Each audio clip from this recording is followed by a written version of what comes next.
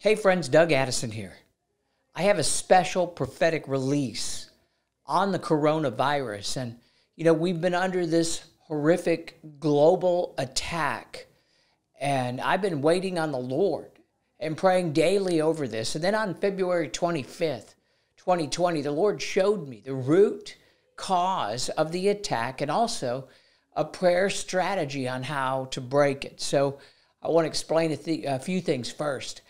First of all, this is a global attack. So that's showing that the results that God wants to bring is global, and the enemy's playing against that. Isaiah 59:19 says that when the enemy shall come in like a flood, the Spirit of the Lord shall raise up a standard against him. Well, the enemy is flooding this attack right now globally, trying to bring fear. It's trying to delay the revival. There's an outpouring that's going to be global. Many prophets are prophesying, including myself, over this outpouring that's coming.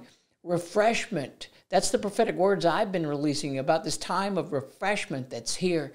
And the enemy came back, against what God's doing with this global attack. But God is raising up the new standard against it. First of all, let me explain something about the three-chord attacks that I've been seeing. Ecclesiastes 4:12. Though one may be overpowered, two can defend themselves. A cord of three strands is not quickly broken. There's a power when we come together. There's a power in the Lord when we come together and agree in prayer. Jesus said, if two or more agree together, it shall be done. Well, this is a biblical principle. Quite often, Satan will use those things. He will use biblical principles and things like that and distort them and counterfeit them. And he's been using a series of three-chord attacks against us. I've been seeing this since 2018. I've been releasing some words and training on how to break these attacks because they are a little bit more, higher level. Once you recognize a three-chord attack, you can then bind and break the combined attack. And if you try to break the individual powers, principalities, or demons, they are not usually able to go because they're in what would be very similar to an unholy alliance. You'll find that in Daniel chapter 10, where the kings came together as an unholy alliance. That's what it's very similar to that, just so you can understand this. So, Matthew 18:18, Jesus said, whatever you bind on earth shall be bound in heaven, and whatever you loose on earth shall be loosed in heaven. This is a three-chord attack. The coronavirus is global. This shows that the Lord is about to release something global, and therefore the enemy has come in like a flood ahead of time and trying to stop it. And so Isaiah 14:29 is the source that the Lord showed me on February 25th of what the coronavirus source is. It's a three-chord found. And it says, do not rejoice, all you Philistines, that the rod that struck you is broken. For the root of that rod will spring a snake, and from that a viper, and then the fruit will be darting a venomous serpent. So we see three things here.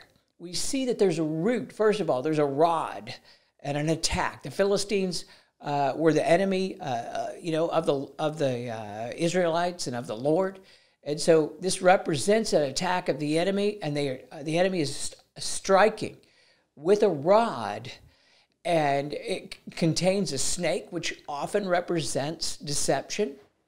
Also, from that will spring up a viper. Now, vipers are really high-level religious spirits. We see Jesus calling the Pharisees a brood of vipers. So we have a high-level religious spirit going on that is not of the Lord. And then out of that will be the darting venomous serpent. And the venomous serpent is actually the coronavirus. So it's an attack of the enemy, of deception, a very high-level religious spirit that's getting people to speak against each other and different things like that. I mean, there's stuff going on in the deeper level here. But just so you understand the attack, It's the three things, the snake of deception, the viper of the religious spirit, and the venomous serpent of the coronavirus. And so the Lord told me this, to break this, and how we can break it. I'm going to pray a prayer that the Lord showed me. I want you to pray along and get as many people as you can praying this, because it is global. And so we're going to bind it, and we're going to break its attack, and then there'll be some things that we can do after this. But right now, let's just come into agreement together. Lord, we bind the snake of deception, the viper of the religious spirit, and the venomous serpent of the coronavirus. And we break its global unholy alliance, its three-chord attack. We break that attack and stop this, Lord, from pouring out globally against revival. Lord, we ask that you cast out the attack of the snake of deception, the viper of the religious spirit, and the venom of the venomous serpent of the coronavirus. We ask you, Lord, that you would stop this epidemic, this global epidemic. We ask, Lord, to bring healing to those who've been infected.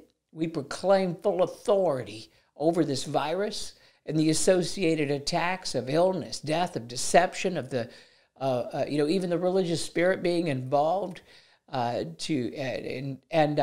just ask now, Lord, according to Isaiah 14:29, it says that the rod that struck you is broken. Satan has struck the earth, and with this rod, and we say now, according to Isaiah 14:29, that it's going to be broken. The coronavirus attack be broken now. And we ask, Lord, that you would break the rod of the attack, that you, Lord, would cast out these three things that have been coming against revival and against your move that's coming on the earth right now in Jesus' name.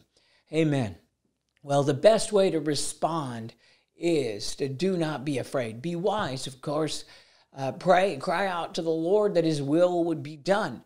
I've been releasing prophetic words about refreshments, and I saw these refreshment watering holes of the Spirit opening up in January, February, and March.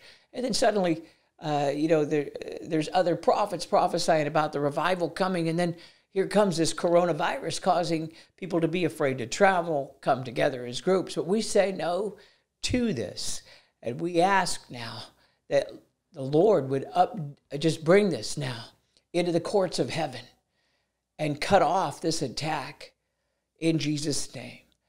Amen. Get this out to as many people as you can, because it is a global attack. We will need to get global intercession going over it. All right. God bless you.